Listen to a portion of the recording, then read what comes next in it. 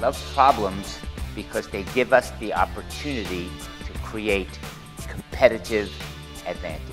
Great companies always have something really special about the way they do business. What do customers want that they're still not getting? What are they forced to compromise about that gives you an opportunity to delight them? These ideas came from the ability to see problems and imagine solutions that had been considered unimaginable, to listen to the things customers say frustrate them. My wife Emily is a Zappos customer, and she buys a dress from Zappos, and it comes in the wrong size. And she's really frustrated. And she calls up, and she's ready to give the customer service rep hell. And the minute the customer service rep hears the story of what happened, she immediately says, "Oh, Mrs. Pottruck, I am so sorry. I can't believe we did that. I'm gonna make you a VIP customer for life and give you free shipping for the rest of your life here at Zappos. We are so sorry. I'm gonna take care of all the paperwork. I'm gonna make this problem go away."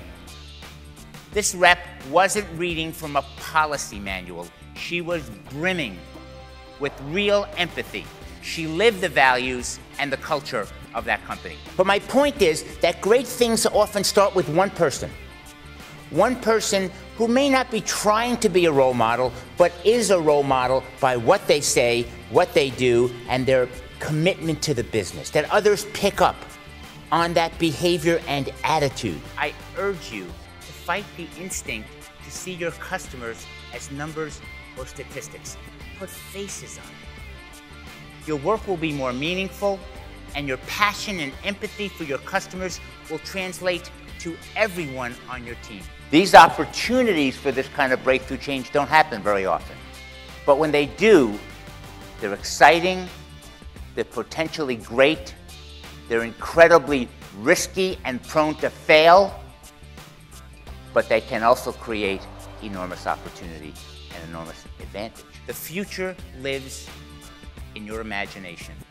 Planning is important, but real breakthroughs won't come from adding up the numbers and projecting the future. They'll come from your imagination. We think about the future in our imagination so we can decide to invest in the right things and come up with the right ideas. A few years ago, I had the experience of working in a startup airline.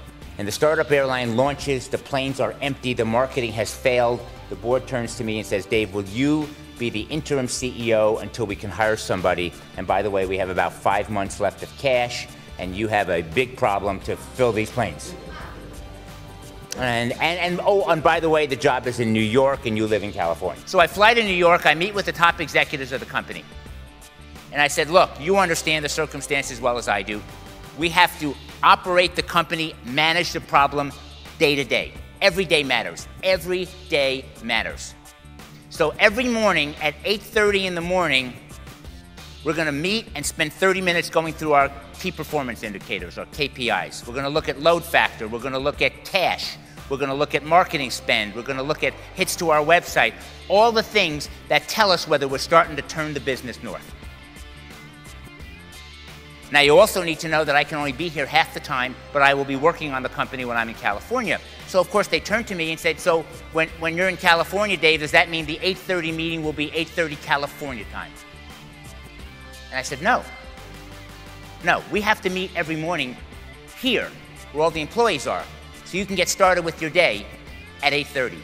The meeting will be at 8:30 every day. I said, "Okay." I wasn't trying to make a point. I was simply trying to do the most effective thing. But the reality is, the message was not lost on those executives. They understood that I was hauling myself out of bed at 5 in the morning to be part of that process when I was in California. They understood that I was truly committed to turning the business around.